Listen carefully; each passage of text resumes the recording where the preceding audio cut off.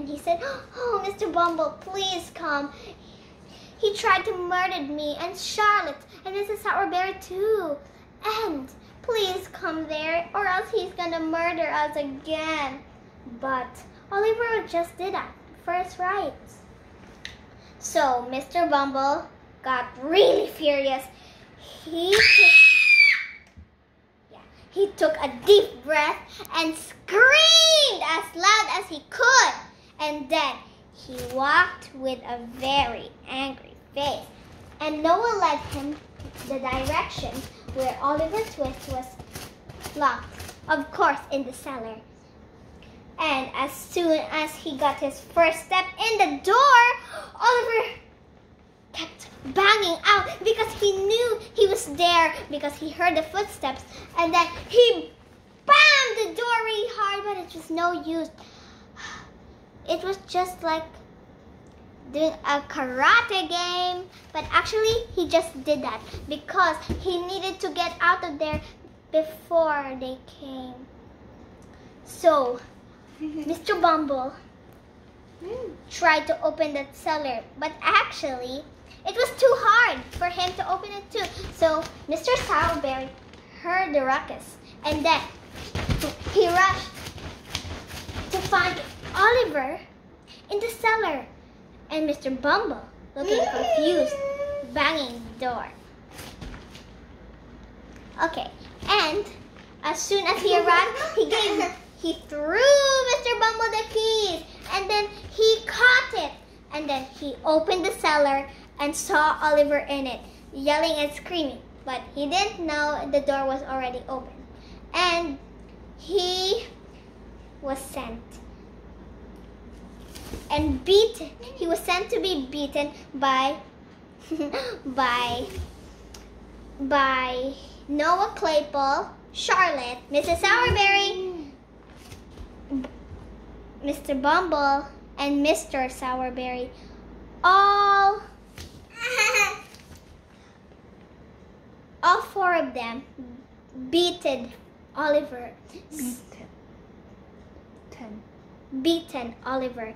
So Noah Claypole, Charlotte, Mrs. Sourberry, Mr. Sourberry, and Mr. Bumble had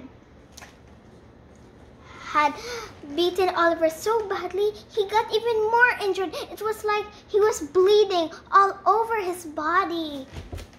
So Oliver sat down after the fight. And you know what? He fainted. And he was really tired after all the punching, pinching, and beating. So he lay down to rest. And he was carried by Mr. Sourberry to his own room. And he rested there, waiting and waiting and waiting and waiting until morning rise came, and he stretched. But that's not what you're gonna expect. This is what just happened. So when he was brought to bed, Oliver snuck out and brought all his stuff. He had 1 penny, a piece of bread, and some rough clothes. And he set foot outside since it was really windy. He didn't even have long sleeve clothes. It was just a t-shirt, really old, torn with dust, poo. And he stood up and started his journey. He walked, and he walked for miles. But actually, he had some breaks too. He used some old hay which he saw on the field. He made that to make a little hut for himself to sleep during the rains. And after the rain stopped, he continued his journey. He would sit on the shady trees and relax and say to himself, what a relaxing day. He enjoyed himself in the province. It was just like a province, but actually it was just a little field. And you know how he ate? he saved a little piece of a big giant bread, which he stored in his bag, and a 1 penny so he can buy some water. But actually, he begged for water in some of the streets, who were kind enough to give him some. And he also had 1 tiny penny to buy something just in case what he needed.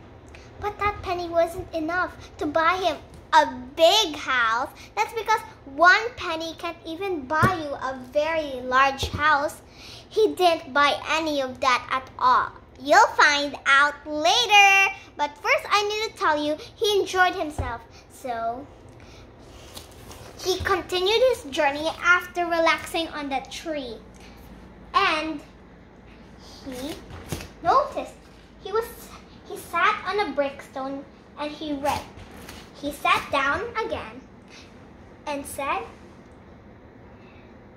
he had arrived to London. What a great news! And since he arrived to London, he is far away from Mr. Bumble, Mr. Sourberry, that evil Noah, and Charlotte, and of course, what he didn't like the most, the cruel people. What I just said is what he didn't like to remember in his mind. So, he set foot. How many miles? And he noticed that it was 70 miles to London. How independent Oliver was. He just walked by himself without his own parents carrying him. That's amazing. No one can walk for days, months, and weeks and years to reach London for 70 miles. That's just amazing of him, right, everybody?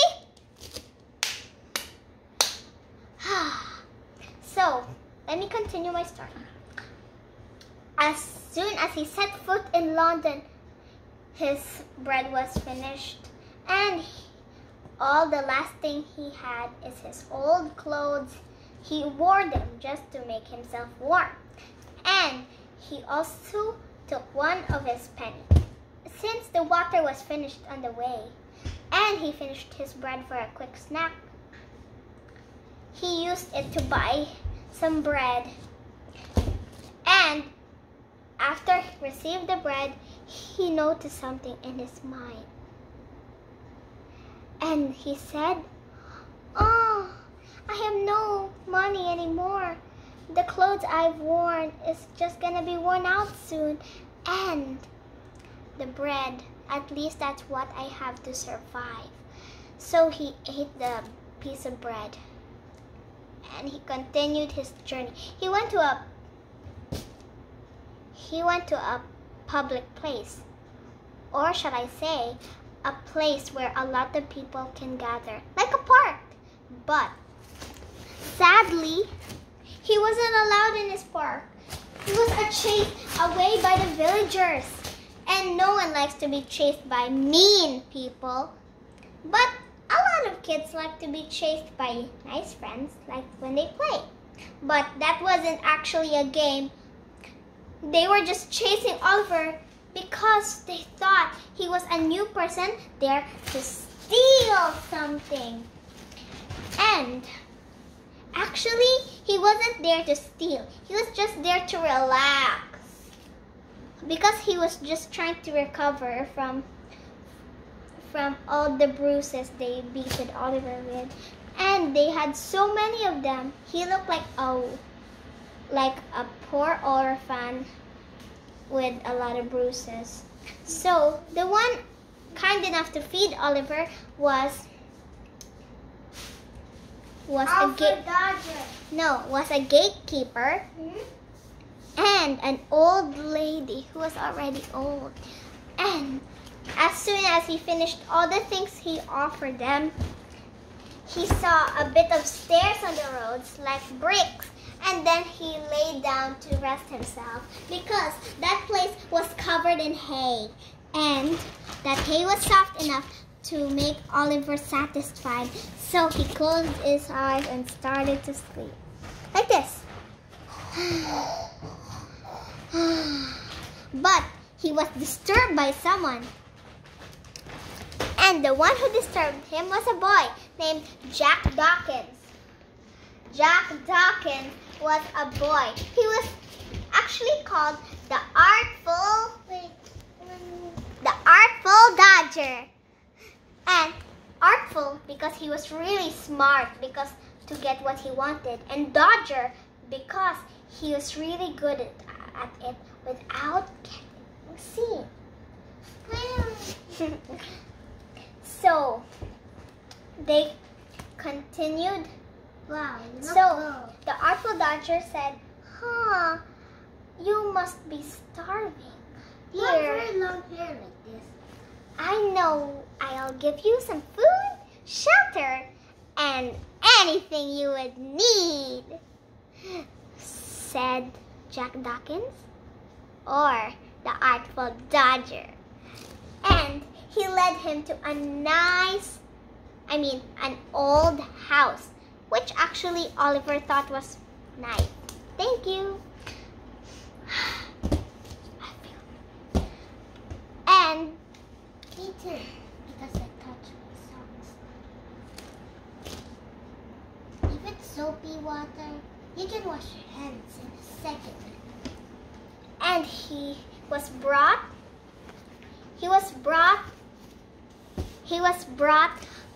to a nice house, but actually he just thought it was nice, but actually it was covered with rats, dirt, and cracks in the wall. How come they have so much money but they still have a poor house?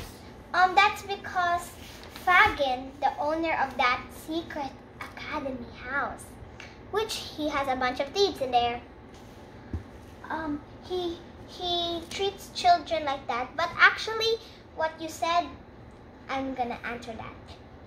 He has a lot of watches and jewels and a poor house because he could have everything in that nice house. How come they steal wallets but they're not still buying a nice house? That's because if they see Fagin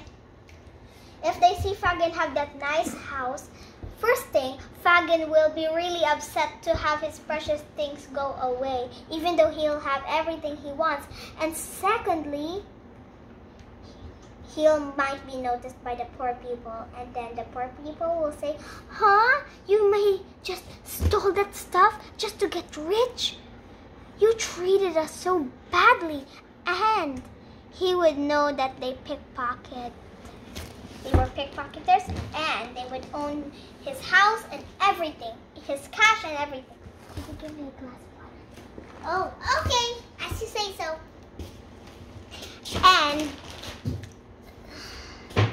And he was well fed there. He was served some gruel like he was served in an orphanage. What nice one. And some meat. See you drink water? Wow. And some meat for him to be satisfied.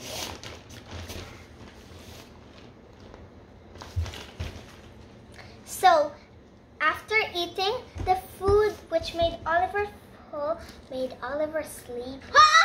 Yeah, and then a girl named Nancy was kind. Yeah, was kind and tucked Oliver to bed. And Oliver stretched his arms to close his eyes, and he did. Please move. And he relaxed, and he had a good time. And he thought to himself, "Oh, I think I should stay here." But hardly he didn't know that he was not gonna have an easy life in that day. So Oliver closed his eyes and slept. And he felt so comfy, no matter how hard his life. He thought that was the first thing a person would ever do in his life. That's the first act of kindness he ever saw. And in the morning, he was just asleep. And And you know what? Fagin was awake while the two boys, Jack Dawkins, or actually the Artful Dodger, and Charlie Bates, one of his companions, set foot to start pickpocketing. And what? But first, I forgot to tell you guys that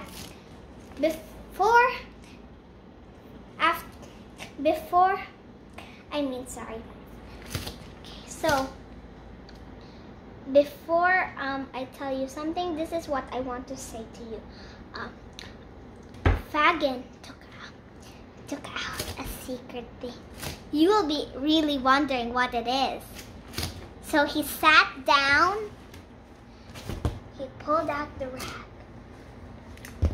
and he took a jewelry box, which was shiny as water. And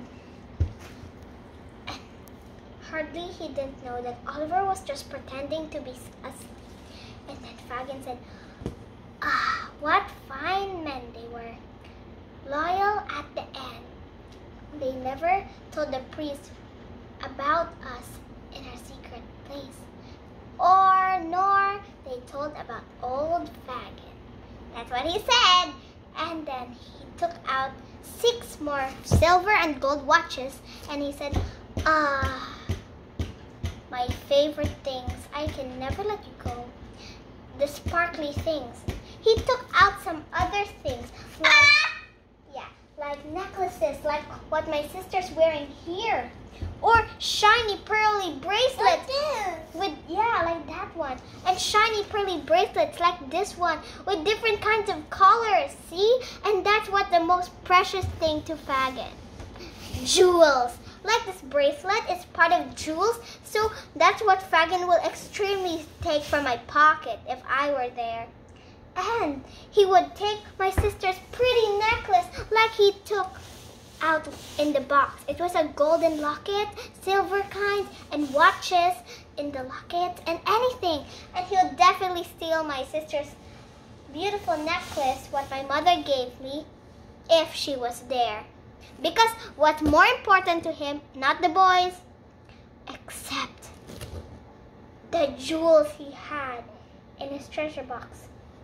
But hardly he didn't know that Oliver was watching.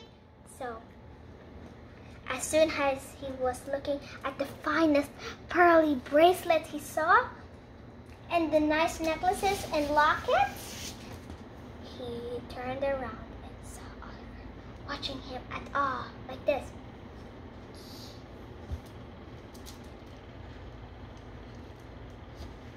And then Fagin said, and then he took out the knife and he said, sorry. And then he said, and he ran to Oliver and said, did you see what I took out? And he said, no, sir. No. And he said, no, sir, I didn't see what you saw. Did you see it? And then he said, no, I didn't see. But, and then, here, you can have this thing. You don't break it, okay? Okay. And he said, were you awake earlier? And then Oliver said, oh, don't do that, okay? Yeah, I do. And he said, no, sir, I wasn't. Give me the spray. No, sir, I wasn't awake that time. And then Fagin said, very good. And then he put down the bread knife and said, and he turned back to the old kind gentleman. Don't worry, dear. I'm just trying to scare you. Give me water. Okay.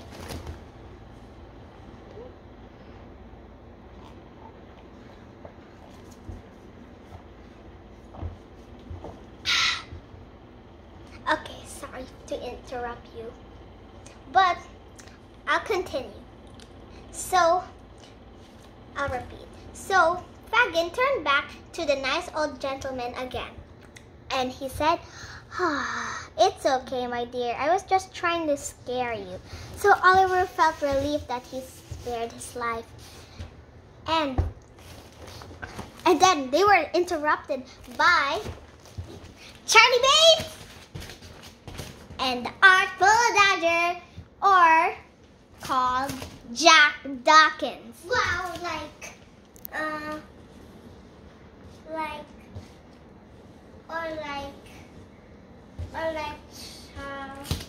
Charlie Bates. or Okay. So Fagin told Oliver, watch and enjoy the show. Okay. And actually, there was a great show. Can I borrow this, please? Okay. And this is how the show looked like. Stand up. You will be my example. Okay.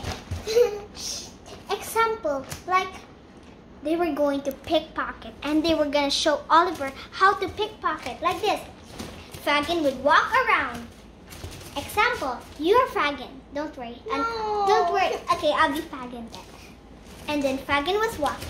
And then Charlie Bates and Artful Dodger would take the precious gold chain out of his pocket. That's how they pickpocket. Come on. And they took the golden chain out of Fagin. And that's the example how. Oh yeah, I'm just checking. Okay. Yeah. So, as Oliver watched the show, seeing Fagin dance around, and the two boys would try to sneak to his pocket without getting seen. Especially, Oliver thought that Jack Dawkins or the Artful Dodger was more better than Charlie Bates.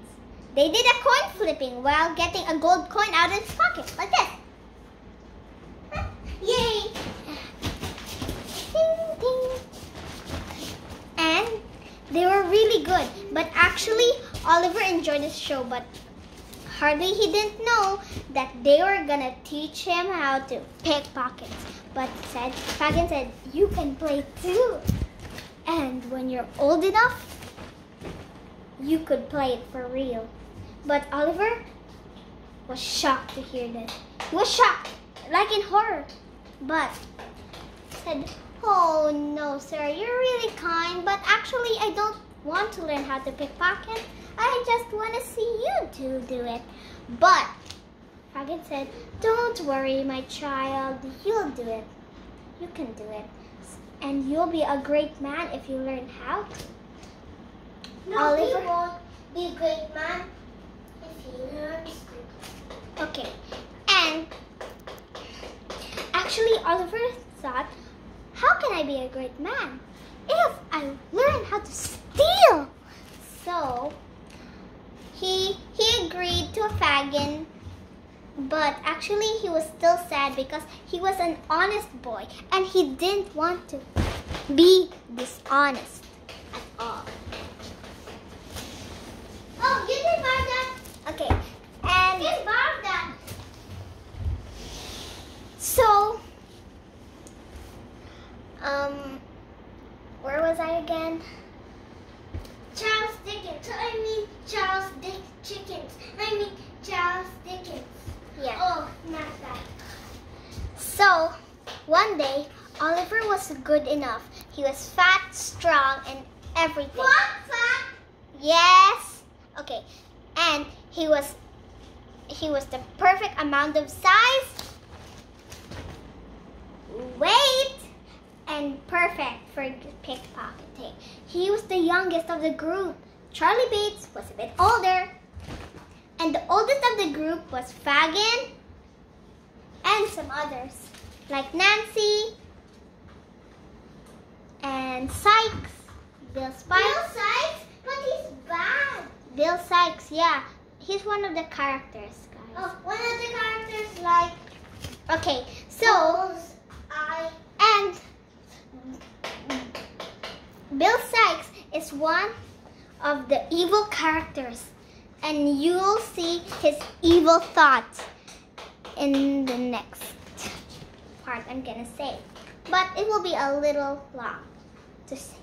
And Bill Sikes had a dog named Bullseye.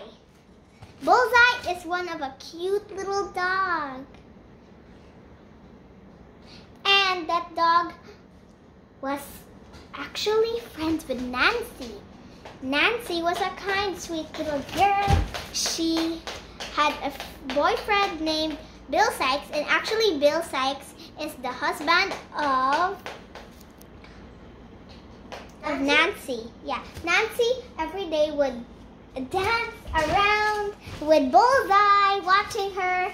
Bullseye. And she would dance in glee.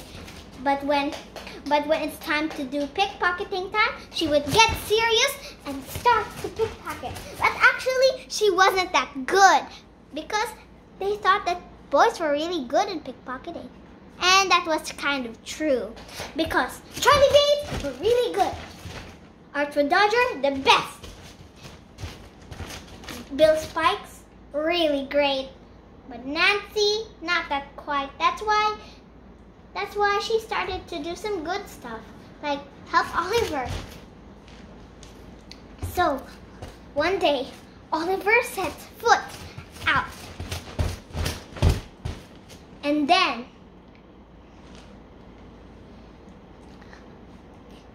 Oliver walked silently, and they said he wasn't allowed to question at all. So, Charlie Bates and Artful Dodger, or as known as Jack Dawkins, said to him, Why say that? yeah, because his name is actually Jack Dawkins. Okay, so he told Oliver to be quiet because they were gonna rob. So they snuck and snuck and snuck and snuck until they reached to the big, tall, fierce man named Mr. Brownlow. And Mr. Brownlow looks wealthy. He had gold glasses, a silver watch, and he read a nice book very seriously.